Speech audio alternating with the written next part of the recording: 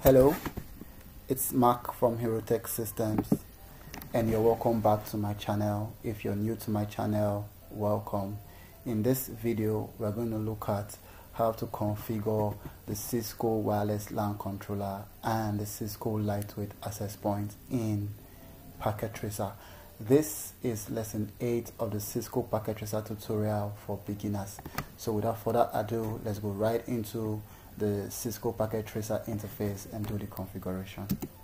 So this is the Cisco PacketTracer interface, and you're welcome. And we had already built this topology from the previous videos. If you have missed those videos, please, the link to those videos are in the description below. In the last lesson, we configured wired and wireless LAN extension, and we're able to provide wireless LAN connectivity using a standalone access point. In this video, we'll be providing a centralized Wi-Fi system by bringing up a wireless controller and a lightweight access point to the network. So let's get started with that.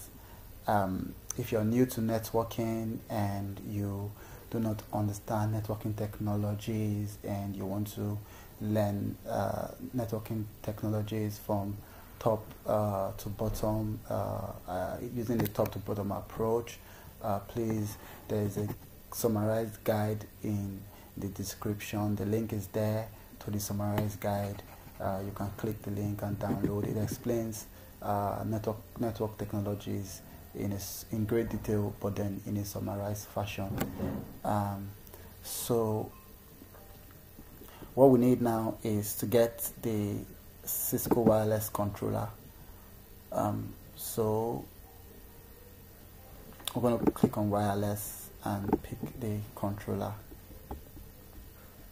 Now what I want to do is, I don't really like how long the display name is, so I'm going to go into the device.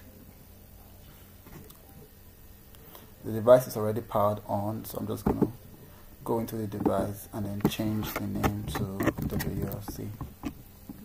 Now another thing that we want to change here that's important for change or setting is the wireless LAN. We're going to create a wireless LAN. So the name of the wireless LAN is, let's call it sales, and then the SSID, to separate the SSID from the standalone SSID, the standalone access points, the wireless, which we created in the previous video. We're going to give it a different name, so we're going to call it sales underscore staff. So the VLAN, you leave it as 0. You leave it as 0, and the next thing you need to change here is the pre-shared key. So we'll say Cisco ABC.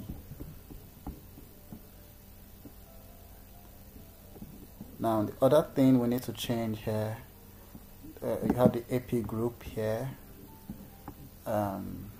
Okay, you see I messed up something in this configuration. You have to come down here and save the configuration. We leave every other thing else as default, but then we have to save the configuration. So when you save the configuration, if you come to AP group, you will see in the wireless LAN option here, you're going to see the name of the WLAN which you have created. So the SSID, the name of the WLAN identified by the SSID is sales underscore staff. So now for this access point, when you have a lightweight access point that has joined the controller, it's going to appear in here. So when we add our access point, we should have the name of the access point pop up in this section. So you can also configure GACP if you want the wireless controller to hand out DHCP on the network. You can configure it here, but we already have a GACP server in the network, so we don't need that. So we're just gonna come here. So this is the LAN ports which you connect to, from which you connect to your Ethernet switch, and then this is the management IP configuration. So it's advisable, it's best practice to give the wireless controller a static IP address. So we're going to give it an IP address from the pool of reserved addresses which we already configured when we did our GACP configuration, I think in the third or the fourth lesson. So we're going to just say 10.0.0.2 subnet mask of 255.0.0.0 and a gateway. Remember our gateway 10.0.0.1 and our DNS server 8.8.8.8. So with this, we can now connect the device to the switch. So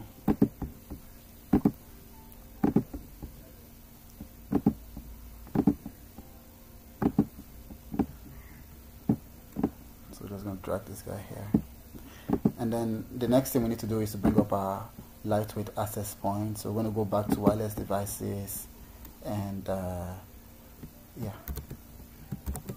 and then we'll take this 3702i and then we can drop it here. So we'll click on it to open it. Now notice that it's powered off. Before you can do any configuration in here, you have to turn it on. So turn it on. I take the power cable from here. This icon represents the power cable. I hold it and I drag it and plug it into the power port. And now it's powered on. So I can now come here, change the display name again, too long for me, call it AP for short. Okay, maybe I can differentiate it using the lightweight AP. So now what you need to configure here is the WLC. The way lightweight access points work, they are created to search for a wireless controller upon entry to the network. So the first thing they do is to receive an IP address, or you can set the IP address manually if you want to do that. So you can see where to set the IP address. But the way they work is that when they get an IP address, they will start broadcasting to look for a wireless controller on the network.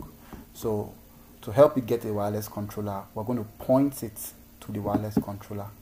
So remember the address of the controller is 10.0.0.2. So that's putting the IP address here will help direct it or point it to the wireless controller. So for the GACP configuration, we're just going to let it receive IP address from the server on the network.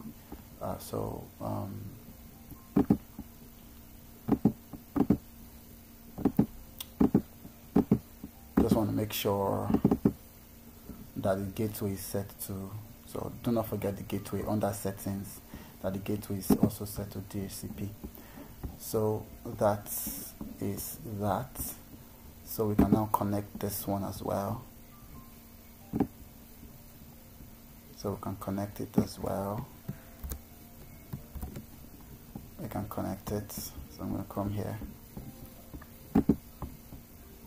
and pick the copper straight through cable and then connect it to the gigabit Ethernet port.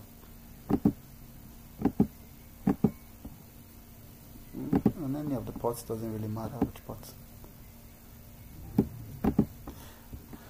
So the next thing we'll do, so the thing is, what you're looking at here to know if it is connected is, first of all, make sure it receives an IP address from the DHCP server. It can't receive an IP address because the Ethernet port is still going through the Spanish tree, the STP state. So it's not up, it's not running yet. You can see it's still showing the amber light. So we want to know whether the gigabit Ethernet port, once you receive an IP address, what we want to look at, the next thing we want to look at is the CAPWAP status. So the CAPWAP status is saying not connected. Now the CAPWAP status tells us whether it has been able to find a wireless controller on the network or not. So when it's connected, you're able to see the name of the wireless LAN that it has connected to, which will be the Wireless Lan the wireless LAN that we created in the wireless controller. So let's see, it has gotten an IP address. So the next thing now is to broadcast for a wireless controller on the network. So we're just going to wait for that. It might take some minutes. Yes, now you can see it has popped up, and the CAPWAP status is connected to 10.0.0.2, and the providing WLAN is the name. Remember the name of the WLAN, we call it sales, and then the SSID is sales_staff. So the lightweight access point is ready. You see, you don't need to even configure so much. All the configuration is done on the wireless controller. So any AP you add on the network, once it receives an IP address, I mean a lightweight access point, once it receives an IP address, it's just going to pick up the SSID, the wireless LAN, which you've configured on the wireless controller. So you could have hundreds of access points in an establishment. So all you need to do is just connect them. Once they receive an IP address, they'll pick up the configuration from the wireless controller. So that's why it's called a centralized, Wi-Fi system.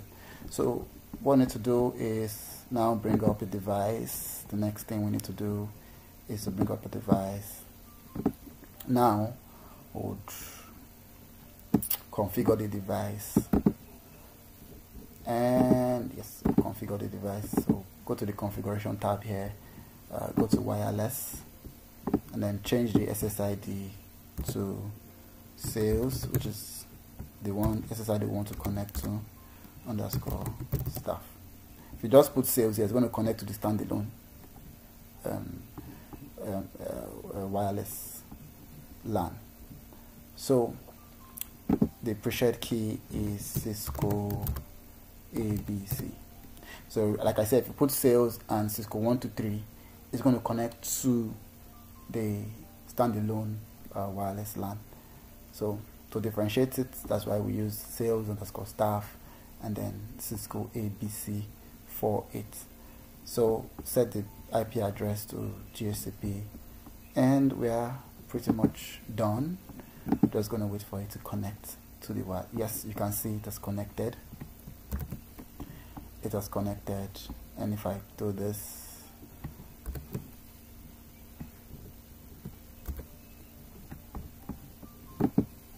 so if I do this, yeah, let's see the configuration that it has gotten. Okay, it's not receiving an IP. Why? Let's broadcast again. Good. It has received an IP of 10.0.0.21 from the DHCP server. So if you ping 21, let's ping 21.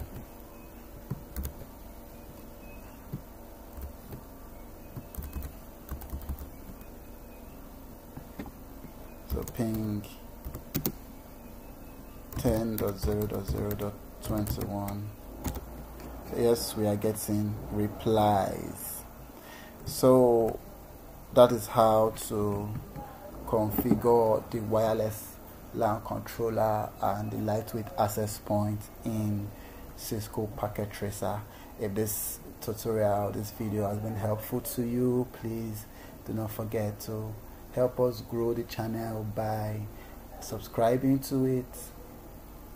Do not forget to like the video and click the notification bell so that whenever we upload new content, you will be the first to receive it.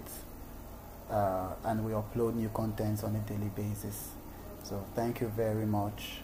In the next video, we'll be looking at how to segment the network using VLANs. Thank you very much, and God bless you.